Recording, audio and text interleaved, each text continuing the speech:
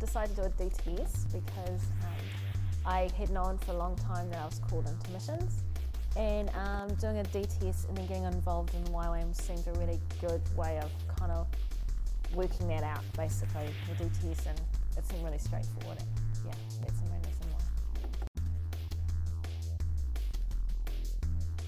My highlight was getting just a real revelation of God's grace and that God's love is unconditional.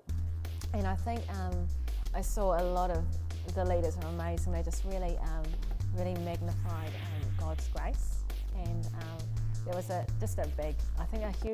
something I thought I'd always understood, but I actually didn't. And yeah, so that would be the big highlight. Yeah.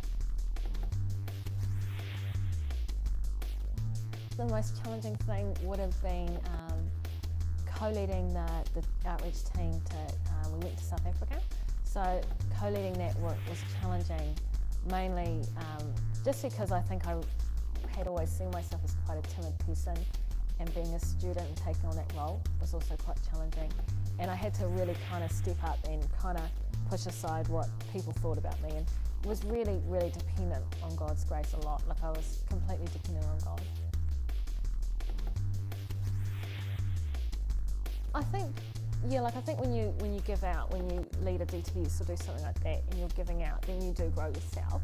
And so definitely from that perspective, that was part of the reason why I came, yeah. And also because I love to see people really grow and get a deeper revelation of who God is and really mature in their faith and get a revelation of who they are in Christ. So,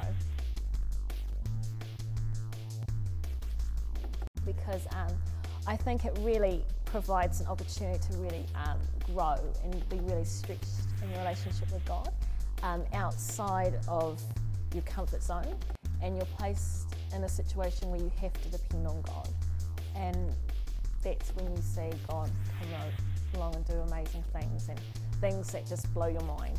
Yeah.